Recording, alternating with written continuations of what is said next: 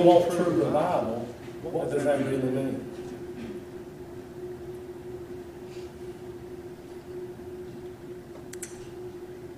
But what I'm going to talk about tonight is, I guess you would say, almost the polar opposite of that, which is about true spiritual joy. Because I think, when we look at it, if we're a Christian, that's what every one of us should actually be wanting to achieve, is what I would call true spiritual joy. Is because our joy in Christ should be the most important thing that we have, our salvation in Christ.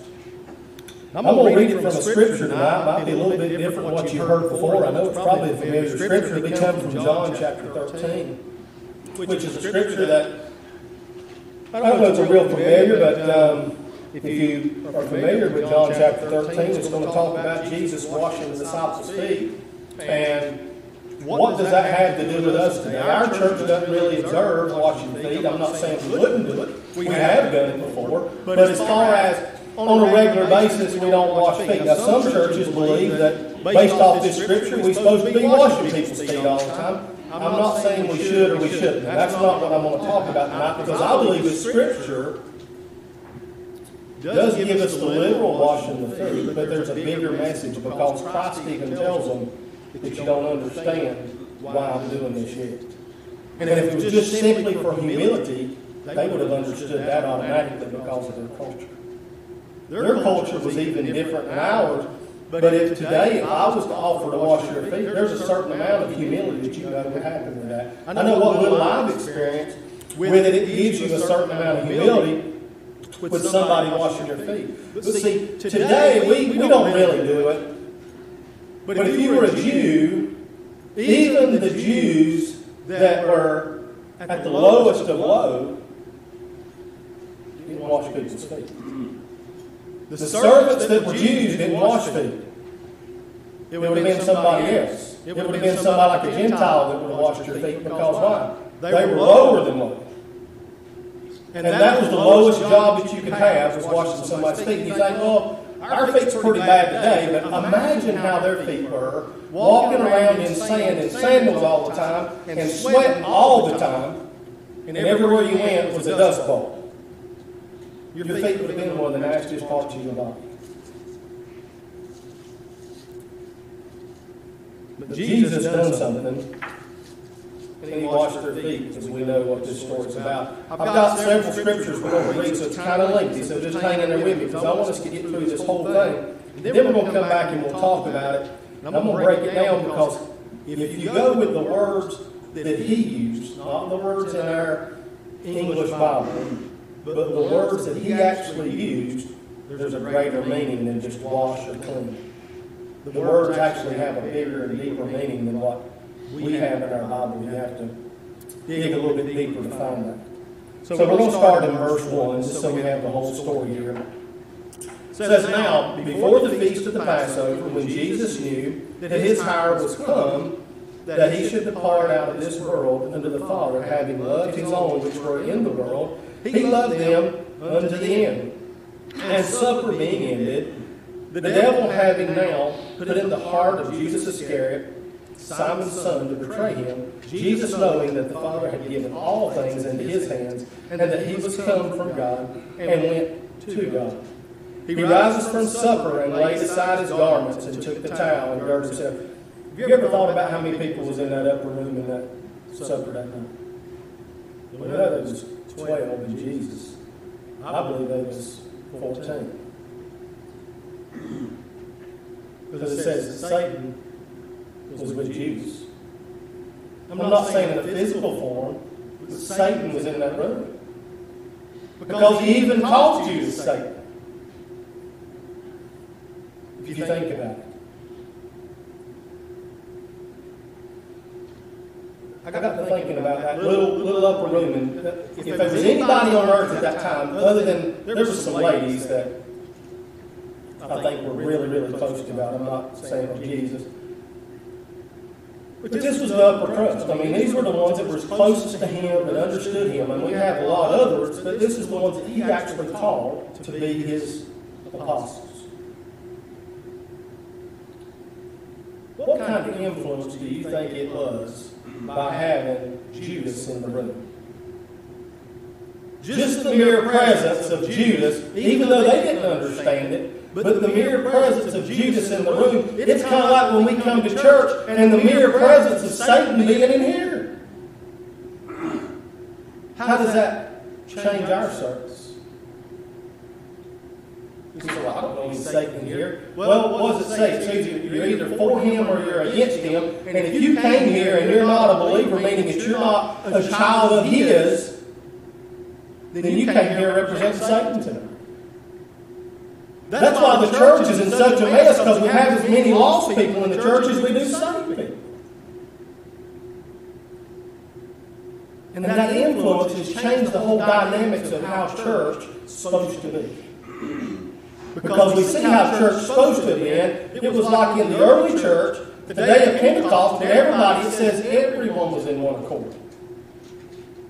I would assure you, and I don't know everybody's mind that's here this morning, but I would say not everybody was in one accord this morning. That would be hard for us to really, for me to understand, because I don't believe that everybody was in one accord this morning. I'm not saying they were against everybody and trying to push, but they weren't along with you.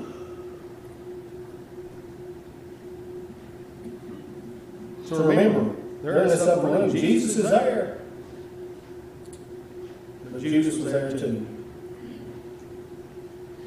Verse 4 it says, and he rises from supper and laid aside his garment and took a towel and girded himself. That's not saying that Jesus took all of his clothes off. I mean, he took out his outer garment that he had on and he put around, it says a towel, but it was actually a linen cloth. It would have been some type of linen cloth that he used, that he girded about himself. Most likely he put it in his, what we would call like a belt today, but it wouldn't have been a belt. But something he just put it about it, to have it so whenever he could wash their feet. It says in verse 5, and after he poured water into the basin and began to wash the disciples' feet, and to wipe them with the towel or with the linen cloth, wherewith he was girded, then cometh he to Simon Peter. And Peter saith unto him, Lord, dost thou wash my feet? It had to be Peter, didn't it? Peter's always the one that's got to say something. But Peter was the one that said, are you going to wash my feet too? That's the way I would say it. Are you going to wash mine? And Jesus answered and said unto him, what I do thou knowest not now, but thou shalt know hereafter. So I want you to think about that. What he's saying is you don't understand what I'm doing right now, but you will later. I didn't mean in 5 minutes. He said you will understand later. And Peter saith unto him, thou shalt never wash my feet. And Jesus answered and said, if I wash thee not, thou hast no part with me. Now, that would almost seem a little bit harsh. All Jesus is doing is washing a bunch of people's feet, and Peter didn't want to be a part of that because he didn't want Jesus to sink down and wash his as a servant. That's the way that I would interpret it.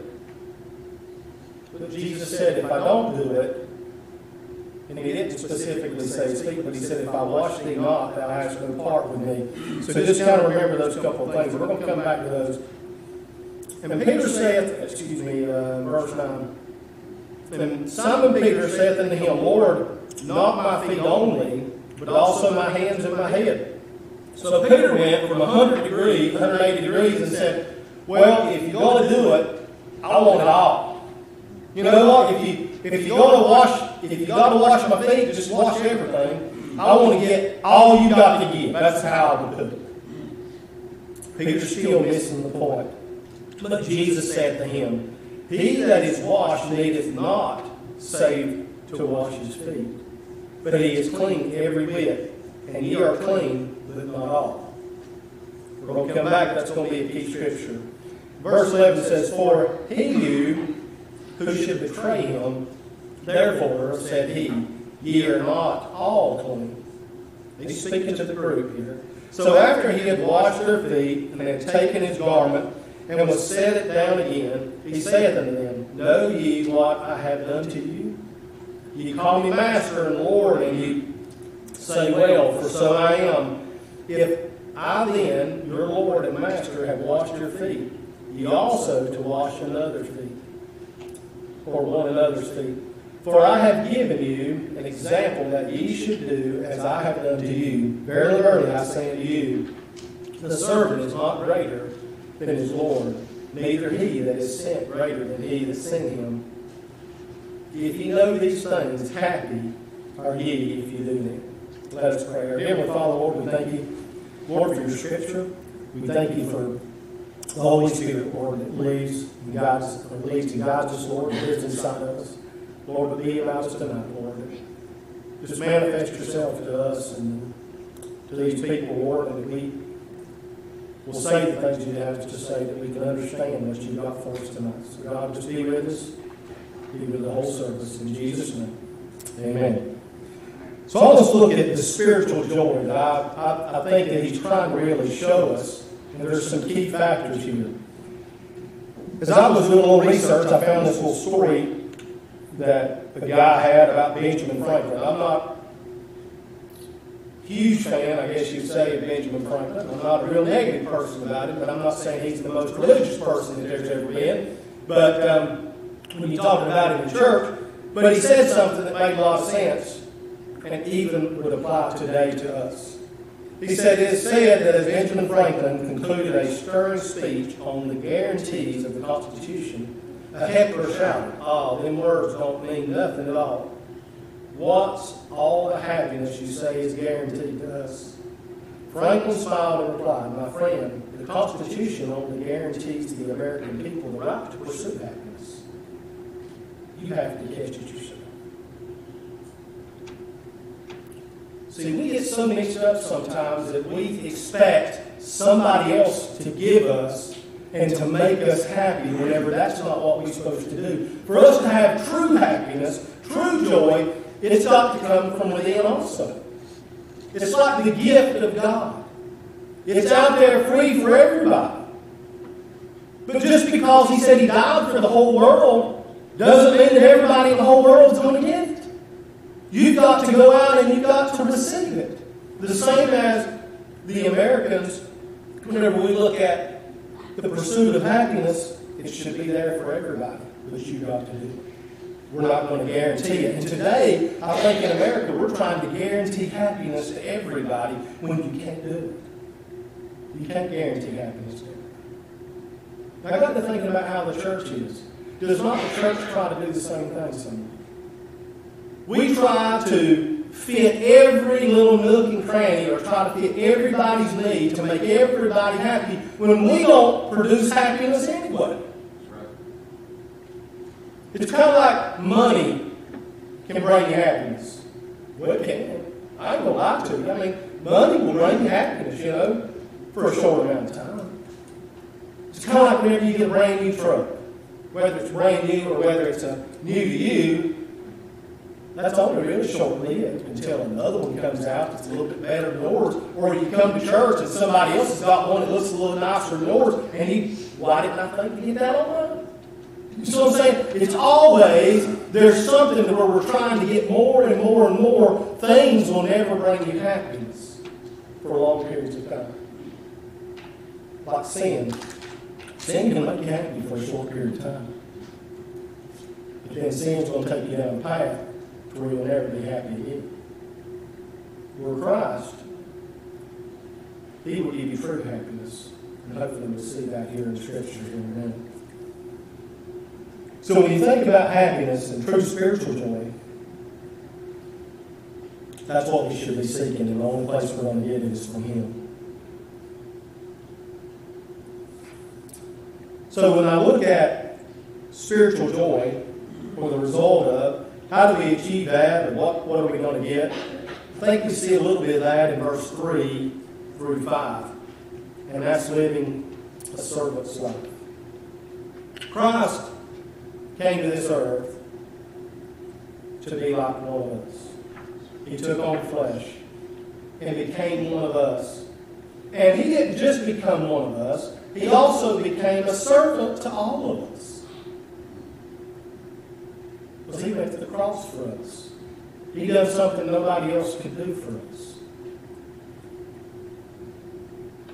In verse 3 it says, Jesus, knowing that the Father had given all things into his hands, Jesus knew that everything had been given to him. And that he was come from God, and he went to God, meaning he was getting ready to return to God. Jesus understood the whole, what was getting ready to take place. We've been studying in our Sunday school up until this point. We've not got quite here yet. But pretty much all of Jesus' life all the way up through. And we just about have got to the crucifixion. It's really close. Everything Jesus did from birth until he died on the cross was a plan. It was for us to be able to have the thing called salvation. That we could be able to return or be able to go to heaven and live with our Father. And Jesus is that avenue. So first, it says that Jesus, knowing that his Father had given all things into his hands, and that he had come from God and went to God, or going to God, basically is a better interpretation. He rises from supper and laid aside his garment and took a towel, a linen cloth, and girded himself. And that he poured water into a basin and began to wash the disciples' feet, and to wash them with a towel. Therewith he was girded. Jesus went from being number one in the room. I mean, you have to imagine this. Jesus, everywhere he went, if you think about it, he was pretty much the focal point. He may not have been number one in everybody's eyes, but he was the focal point. Even whenever we go back and we see how the scribes and the Pharisees and all those people treated him, and how they always was the focus still not on Jesus. They were always trying to push the focus on Jesus, even though they were trying to do it in a negative way. Jesus was the focal point. And in this room, as they were eating, Jesus was still the focal point. And he was number one. You won't look at it that way. But he became the lowest person in the whole room when he poured that water in that basin and took on that towel and started washing their feet. And I got to thinking about, did Jesus do that for us today? I wonder if, maybe not in a literal sense, literally he was in the upper room with them and had a towel girded about him and had a basin of water and was washing their feet. But in a spiritual aspect, is that not what Jesus has done for us? He says he's washing us, and we'll find that over here in just a minute. Not literally our feet, but Jesus has to wash us. He has taken, washed us completely, 100%, not just our feet. But he became that servant in order to be able to do that. To wash us, he had to become a servant to do that. So first when we look at those things as Jesus or living a servant life. As I was reading and I was studying a little bit, some people say that what he was talking about here is Peter and the disciples didn't truly understand this lesson of humility. And I don't believe that. I think that Peter and the disciples were fairly intelligent men, and they understood that what Jesus was doing was some type of form of humility. I think that was just an automatic. I don't think you had to guess what that was. They may have been guessing what the real story was, because they knew from times past, every time Jesus done something, what they thought it was usually something different. He was teaching them multiple things, and every time he was teaching. And they understood the humility part, I think. It doesn't say that. But when he asked him about washing his feet, he said, in verse 7, he says, "What I do thou knowest not. Now that thou shalt know hereafter." I think he was telling him a little bit about something else. And we'll get under that in a minute. The foot washing was the slave's work, as I've talked about, and most likely it was a Gentile slave. It wouldn't have been a Jewish slave. But he also showed that the master became the servant. When you went to somebody's house back in those days, they usually, somebody, a servant or somebody, washed your feet. But it wasn't the person that owned the house that done it. It wouldn't have been the head person at the house. If you came to my house, I would have somebody else that washed your feet. It wouldn't be me. But Jesus became he was the master, and he became the one that was the servant and done the lowest of jobs. He used a lesson to rebuke the selfishness of the disciples too. If you think about over in Luke chapter 22 and 24, where they're debating back and forth, who's going to be the greatest when we get there? I know that's easy for us to look at and we think, well, them people's crazy. Why did that even come up? It wouldn't make no difference who's the greatest. Well, why do we think it's the same thing sometimes? We want to know where our place is. And we don't want to be in last. We want to be in the first place. And the disciples was no different. They were walking around with Jesus and they wanted to know if they were the best one. And I think it's just another way. If you remember what Jesus told them, He said the least will be the greatest and the greatest will be the least. I think it's just another show of Him being the greatest, and they knew that. He became the least. It was just another lesson He was giving them and the rebuking of that selfishness the disciples had had. But also, He was giving them an example of a few other things too, about helping another with his burdens. If you go to Galatians, and y'all don't have to turn there, but Galatians chapter 2, excuse me, Galatians chapter 6, I'm sorry, verse 2. Galatians chapter 6 and verse 2 says, "Bear ye one another's burdens, and so fulfill the law of Christ." So how do you get joy? You've got to do what Christ has done.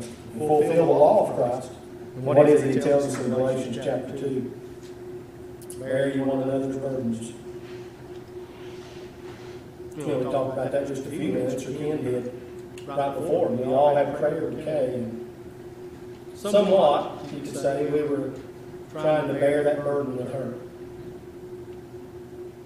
But I'll give you an example. Just use that since, and I'm sure Kay wouldn't matter, but mine.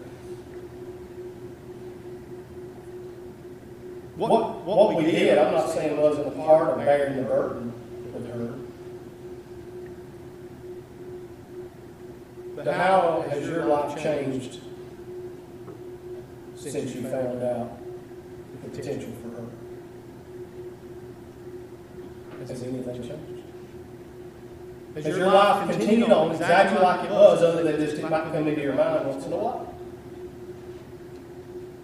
Would you say that that's bearing one another's burdens?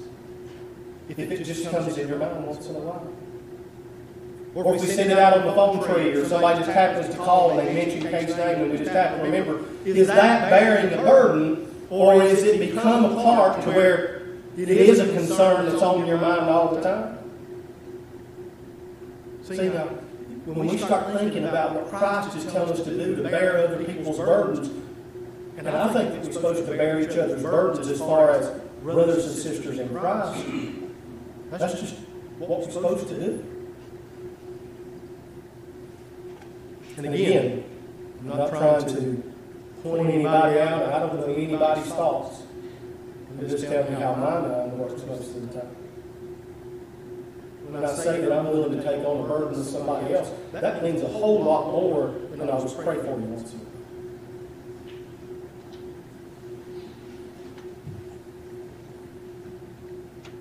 Because I know from past experiences, things that's happened in my own life with me and Annette, that because she didn't have a choice, when she took on a burden that I had and we had together, it changed my whole thought process. It changed my whole thought process. So when the Scripture says, bear you one another's burdens, and so fulfill the law of Christ, it's a little different than just, I'll pray for you once in a while. And even just like this next one. In Ephesians chapter 4, if you was right there, you won't have to go over far, just a couple of pages. Ephesians chapter 4 and verse 32 says something a little bit different. It talks about forgiveness and another of his trespasses. And be ye kind one to another, tender-hearted, forgiving one another, even as God forgave you. As God, for Christ's sake, hath forgiven you. Let me read that again. And be ye kind one to another, tender-hearted, forgiving one another, even as God, for Christ's sake, hath forgiven you. I'm going to put that in my just plain old words. We're supposed to treat each other with a tender heart. We're supposed to forgive each other whenever people do things to us that they shouldn't do. As we all make mistakes. People say things and do things they should not do. But are we supposed to hold that against them? Based on Scripture, it says no. Because why? Because God, for Christ's sake, has forgiven us. Has forgiven you. So when we look at this lesson that He's given them, it's a greater lesson than just washing their feet. He's talking about, in my opinion, He's talking about taking on the burdens of each other. He's talking about forgiving each other of our trespasses. Because I will assure you that if we're here for any length of time, over a long period of time, I am probably going to say something that you may not agree with. And I'm not talking about in the pulpit. I'm talking about it might be in a meeting. It might be when we're just outside talking. It might be something, or you may overhear me and misunderstand. I'm probably going to say something that you may not like. I may have some kind of an action that you don't particularly agree with. He says we're supposed to forgive each other for those things, and we're supposed to move forward and move on. Because I found out a long time ago, when you hold a grudge against somebody, it don't hurt the person you're holding a grudge against. It does not affect them one bit. It's not like you're sitting at home and you're just stewing over it. That there's some kind of magic power that runs over where they're at, and they're just having a miserable time. No. The person that goes through the misery whenever you can't forgive somebody for the trespass they did against you is you. You're the one that's living in the misery. You're the one that's having to live with the torture and the torment. Why?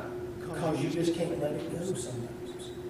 And Christ is telling us, in all this, He says we need to help each other with burdens, but also forgive them of their trespasses. But also He says we should be reaching out to people outside the church also. We're supposed to be helping them. And we try to do that.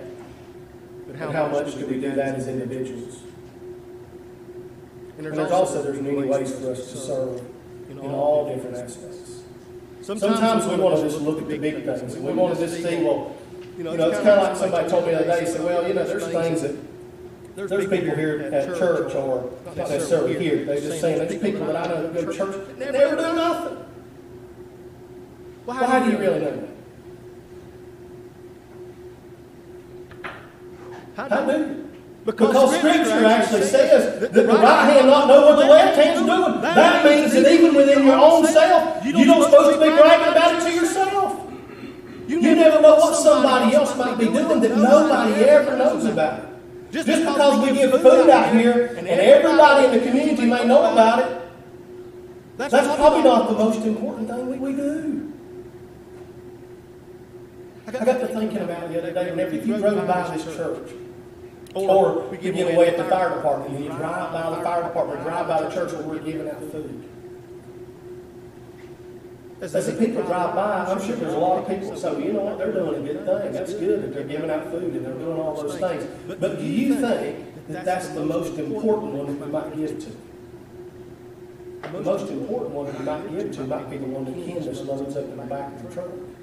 That nobody in the church, other than the people doing the paperwork, even know that food box is even delivered. Or whenever they loaded up 5 or 6 boxes and went out in the community and left it on people's doorsteps, or went and knocked on the door that didn't even have a vehicle to be able to come and get the food. To see if you drove by, you'd never know those people gone. Sometimes the things that are unseen and the things that people not even aware of are the things that are most important, is what we're trying to do for each other and for other people. So be very careful that we don't point the finger at other people and say, well, I know they don't never do anything. You don't know what they do all the time. Just like I don't know what you do all the time, and you don't know what I do. You know what's a good thing? You don't know what I do all the time. Because you might have a different opinion. It's just the truth. Because I'm not pure all the time.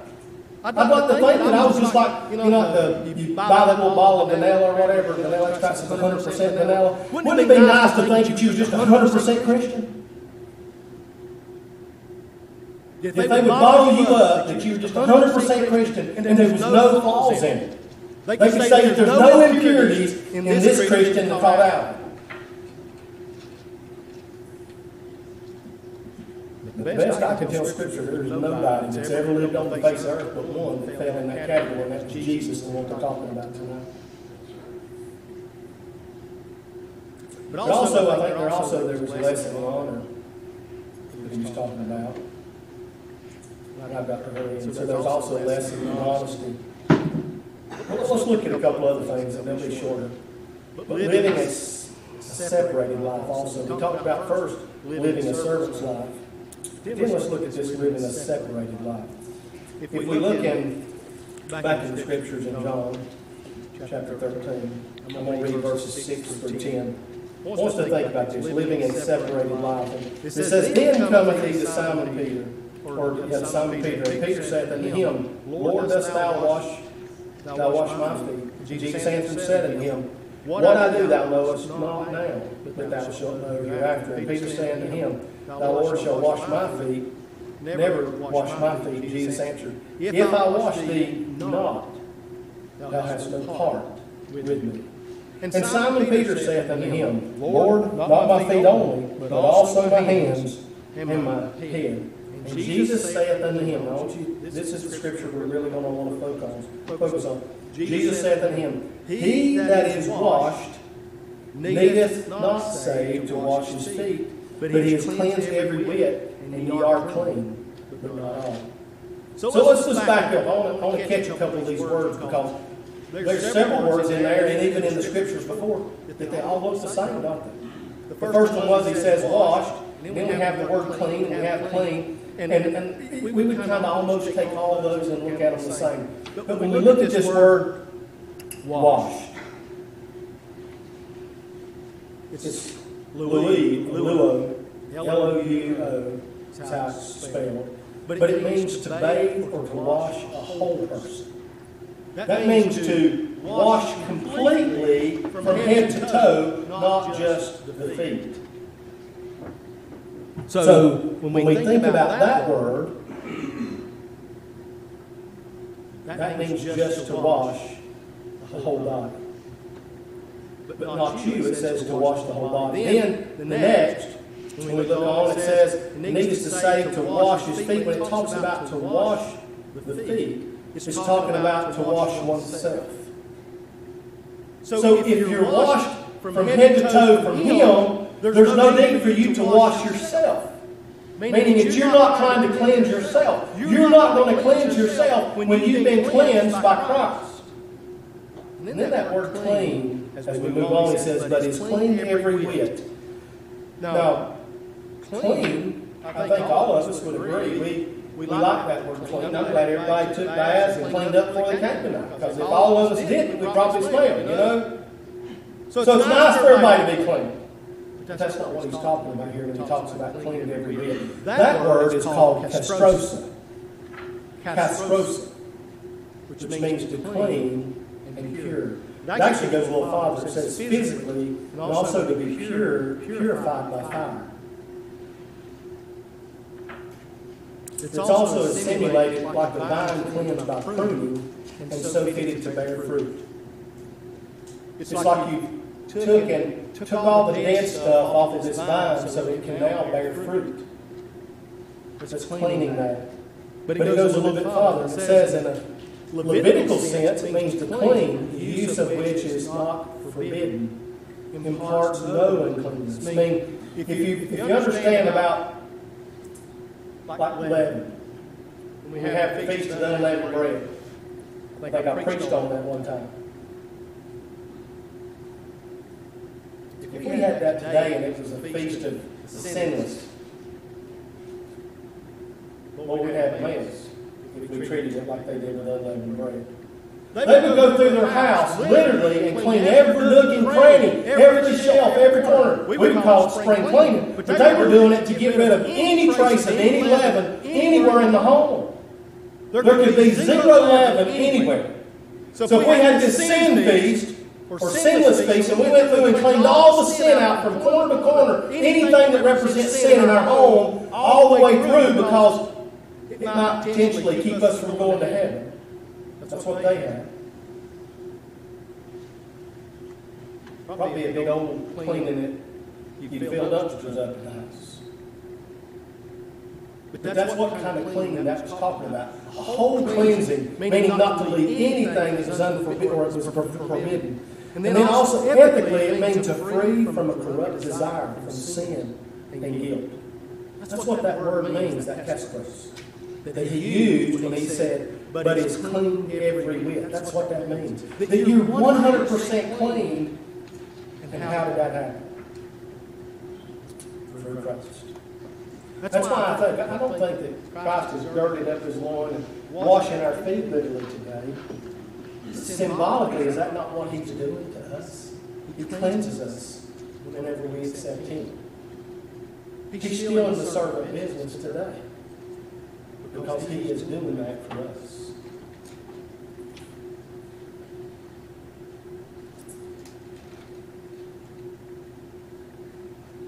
He says, but it's clean every whit. And you are clean. And that same word is the same one, talking about completely clean. Then he finishes that scripture and says, but not all. And verse 11 says, for he knew who should betray him. Therefore he said, ye are not all clean. He wasn't saying that Peter wasn't completely clean. He was saying that not everybody in this room is clean. Why? Because Judas was in the room with him. Judas didn't leave till after all this. Jesus even washed Judas's feet. But prior to Jesus getting down to wash his feet, it said in verse 2, it said Judas was already set to do to betray. It was already set that it was going to happen. But he washed his feet anyway. But also not just living a separated life. Because if we're going to be clean from him, we've got to separate ourselves from the world and from sin and from all those things. Kind of like, almost literally like that, the Feast of the Unleavened Bread, where they remove all the leaven out of the house. Really, if we want true revival, not to try to harp on that, but if we want true revival, we've got to remove all the sin out of our life. We've got to try to remove all of those things that potentially is hindering us from being what Christ needed. What if, and don't want any answers, but just think about it in your own mind. If we look at, when I use the word church, I'm saying every born-again believer in the whole entire world. Okay? When I use the word church. If the whole church, I'm not talking about anything, I'm talking about the whole world, if their belief and their faith and their way of living, meaning everybody else, is exactly what yours is, where would your church be at?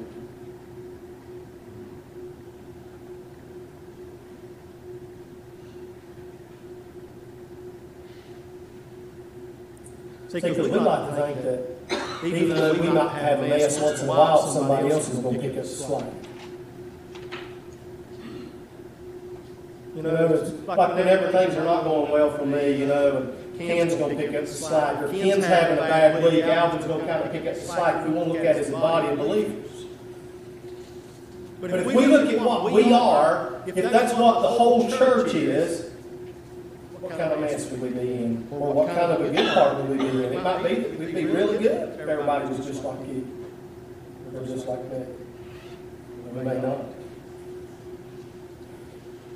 I'll end with this. But living also is a secure life. In verse 10 he says, and Jesus saying to him, he that is washed needeth not save to wash his feet, but is cleansed. But if Jesus has washed you, you ain't got to worry about getting washed again. We only got to get a one-time washing. And that's what he's saying. There's a security in our salvation when you receive it from Christ. Why? Because he said you don't need to do it again. He says, if he that is washed needeth not saved to wash his feet, but is cleansed every whit, and ye are clean. He was telling Peter, you're clean. You ain't going to need to wash your feet, your hands, and your head, and all those things. Well, let's back up there to where it said in verse 7, and Jesus answered and said unto him, what doest thou knowest, or knowest not now? But thou shalt no hereafter. I don't think Peter had the full concept of he was not just washing their feet, he was telling them what he was going to wash them, he was going to wash their sins away. That's what he's talking about. He's talking about washing their sins away because washing their feet didn't do what verse 10 said. Verse 10 is really where the meaning is that verse 10, he washed them completely, where they don't have to worry about their feet. They don't have to worry about their head. They don't have to worry about their hands. You've been washed completely whenever you accept Christ. And as he goes on and he says about the master, it's the masters who did it. And I don't think he literally, and I'm not saying he doesn't literally mean we should wash each other's feet, because I don't have any problem with it. But I think more what he's trying to tell us is that we're supposed to be treating each other just like he treated us. Don't be like the scribes and Pharisees that we found out over the last few weeks in the Sunday school class, that they're better than you are. And sometimes in church we can very easily as Christians think that we're better than someone else because we're a better Christian than they are. And we find throughout Scripture, he even talks about, we even brought that up this morning, about the speck that's in their eye and you can't see the big old beam sticking out of yours. I'll translate that. You see a little bitty splinter in somebody else's eye and you want to point that out. When you got this big old thing that's sticking out, everybody can see, and why can't you see it yourself? We're supposed to be treating each other as Christ has treated us, and that's what he's commanding us to do. Because what do we get if we do all that? Verse 17 says, and if you know these things, and he's told us that we know about them, he says, happy are ye if you do them. So if you want joy in life, do what Christ has told us to do. Meaning to do unto other people better than what you even treat yourself. Have that humility. Have that separated life. And that security. But also take on burdens of each other. I know whenever you take on somebody else's burdens, it's awful hard to really focus on your own. Most people that are going through any kind of recovery program or having struggles, they tell you to go out and volunteer and try to focus on other people's issues. Why? Because it takes your mind off your own. The more you start worrying about other people's burdens, you'll learn worry less about your own. But also forgiving people their trespasses. You will never have joy in your life when you can't forgive other people. You can't. And I've had those problems before. I try not to have them now. I won't say I will never have it again, because there's a good possibility I will. But the only person that suffers is the person that holds the grudge, or the one that's got the problem forgiven, because the other person has just moved on. They're living life, and it makes you even madder because they're living life good. You know? Somebody does me wrong, I want to make sure that they feel just as bad as I did. I mean, really, is that not how we want it? I mean, we may not say it, but honestly, that's what we're wanting. You know, if somebody stomps my toe, I want to stomp theirs back. If somebody pulls out in front of me, I want to make sure I cut them off. You know, you want to make them feel just like they made you feel. And at some point, we've got to get past them feeling like you feel, because that's not what Christ told us to do. It's not about making them feel the same as you feel. It's about you forgiving them just like Christ forgave you. Because there are other scriptures about that too. And I don't really like talking about those, but he says, you can't forgive them. He says, he can't forgive you either. I mean, that sounds harsh. That ain't me. That's scripture. I mean, that's Christ speaking. That ain't me. I don't like that. I don't like those scriptures that points the finger or stubs my toe or whatever. I like it whenever he says, well, you know, Alvin, you're just doing a wonderful job. And you know what? If you'll just keep on keeping on like you're doing better than everybody else. You're going to be at the front of the road. See, that's how you want to feel. But guess what? When we feel like that, we forgot about you. because it's not about us. When we can't forgive, when we can't have, when we can't grieve for somebody else because we're focused on ourselves. That's what it's all about. We end up focusing on ourselves. And that's what Christ is trying to show them, is have that humility and worry about other people and what their needs are. More so than their own, because that's what Christ did for us. It was all about our needs. It wasn't about His. There's nobody that went through more torment ever in Christ.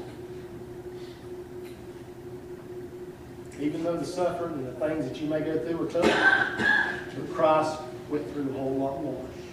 And He didn't have to do it. He didn't do anything wrong to get it.